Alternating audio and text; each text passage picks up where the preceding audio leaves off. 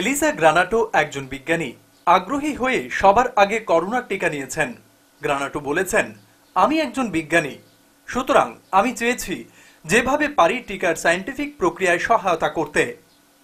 Corona ভাইরাসের টিকা পরীক্ষামূলকভাবে মানবদেহে প্রয়োগের জন্য 800 স্বেচ্ছাসেবক নির্বাচন করা হয়েছে।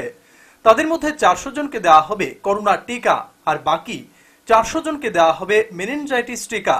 অবশ্য স্বেচ্ছাসেবকরা কেউই জানছেন না যে কাকে কোন টিকা দেওয়া হচ্ছে, তবে ডাক্তাররা জানবেন কাকে কোন টিকা দেওয়া হচ্ছে, যা পরবর্তীতে ডাটা সংগ্রহে ব্যবহৃত হবে।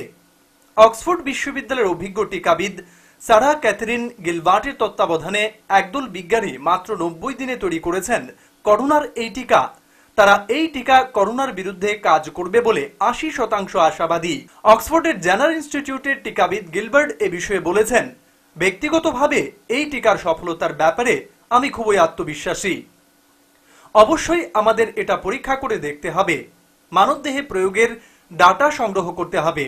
বড় মাত্রায় এই টিকার প্রয়োগ শুরুর আগে আমাদেরকে দেখতে হবে এটা প্রকৃতপক্ষে মানবদেহে কাজ করে কিনা, এটা মানুষকে করোনা আক্রান্ত হওয়া থেকে রক্ষা করে কিনা।